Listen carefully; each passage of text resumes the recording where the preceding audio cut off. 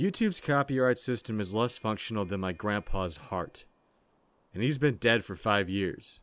You can follow every rule to ensure your video does not violate the terms of fair use, but at the end of the day, your video is just as likely to get taken down as top 5 epic Family Guy moments. Number 2 Family Guy epic moment is when Stewie make Lois yell. This is very epic because Stewie trolls Lois and makes her angry, and I don't like Lois because she is stupid. Good job, Stewie, that was epic. It can best be described as a game of Russian roulette, except this time there are 5 loaded chambers and only 1 empty. Will your video get taken down? Will you get a copyright strike? Will some random filthy degenerate claim your video and profit from your hard work? Or will your entire channel be permanently deleted from the platform? Time to spin the chamber and find out. You may have noticed I used a copyrighted song in my intro. YouTube's algorithm picked this up and allowed the copyright owners to monetize my video. And this is an example of the system actually doing its job and improving the platform. But here's where the system sort of falls face first into a pile of shit. It is very easy to exploit. So easy to exploit, in fact, it makes GTA Online look like a solid game. Case in point, 2 GTA YouTubers recently got into some beef. It's Lala Gaming and Molecular MageXD. Who are these people, you may ask?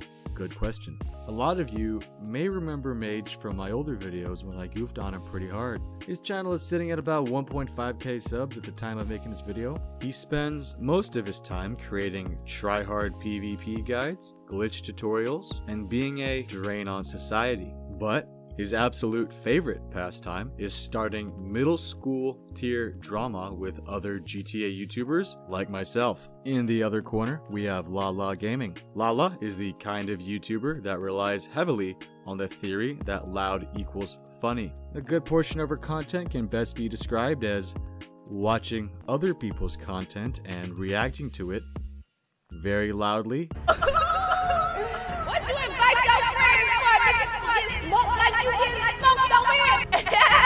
She hides her subscriber count, but judging by the views she pulls in, she's doing alright for herself. So, here's the situation.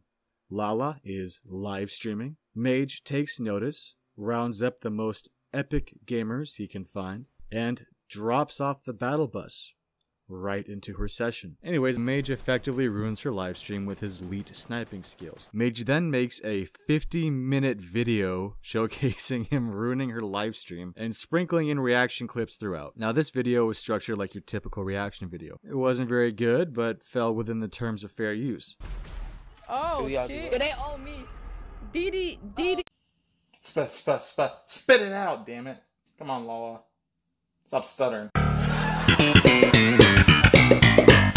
At this moment, most people would either ignore him, respond to him, or just laugh at him. But not Lala. Instead, she manually striked his video, effectively removing it from YouTube. And now the cracks in this system become very apparent. Despite the video falling well within the confines of fair use, Lala was able to get the video instantly removed with almost no effort. I can already hear some of you saying, why are you defending someone as toxic as Mage? You've literally called him a scum-sucking parasite in the past. It's true. I'm not the president of his fan club. I don't care for his videos, and I really don't care for the way he plays the game. So, if shit has gotten to the point to where I'm actually defending this guy, shit's gotten pretty bad. The bottom line is, Lala abused YouTube's copyright system to get a video removed that she did not like. Mage now has 2 options. He can take the strike and just let the video stay down, or you can appeal it for manual review. Obviously, this sounds like the better choice. That's not always the case, because if your appeal gets rejected, you might find yourself in deeper shit than before. So, Mage took the risk, appealed it, and he won. His video was reinstated after it was deemed to be fair use, and now it's back up for everyone's viewing pleasure. If you have 50 minutes and are willing to lose a few brain cells, I recommend you check it out. Please note, you may develop a small amount of brain cancer, just a small amount, not a whole lot. Not just a small cancer. Okay, quick side note. When I watched this video for the first time, I honestly felt like I stumbled across some deep web shit. It's honestly filmed like a serial killer's manifesto.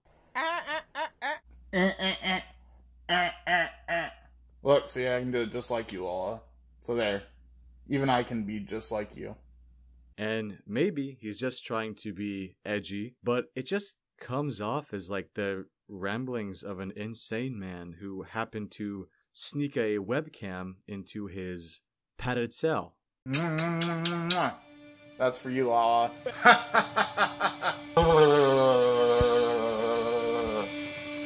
Oh, man.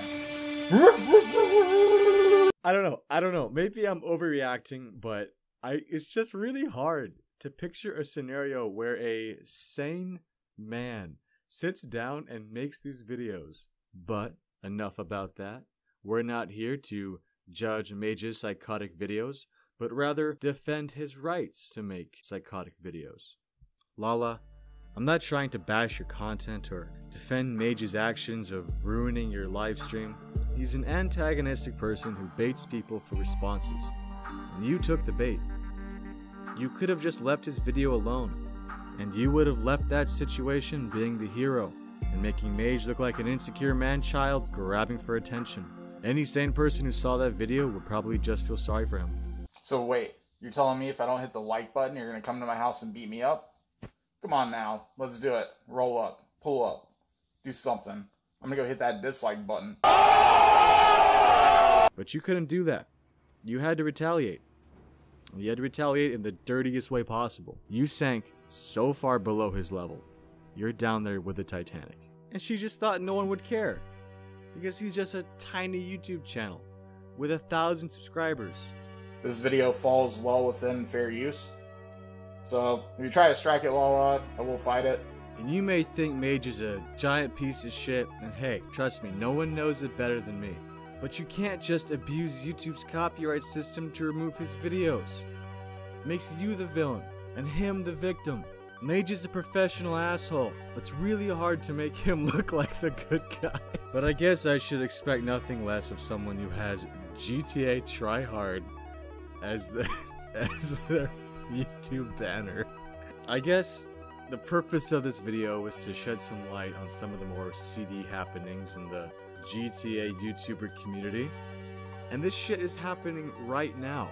Mage made another video reacting to one of her videos, and she manually striked it again.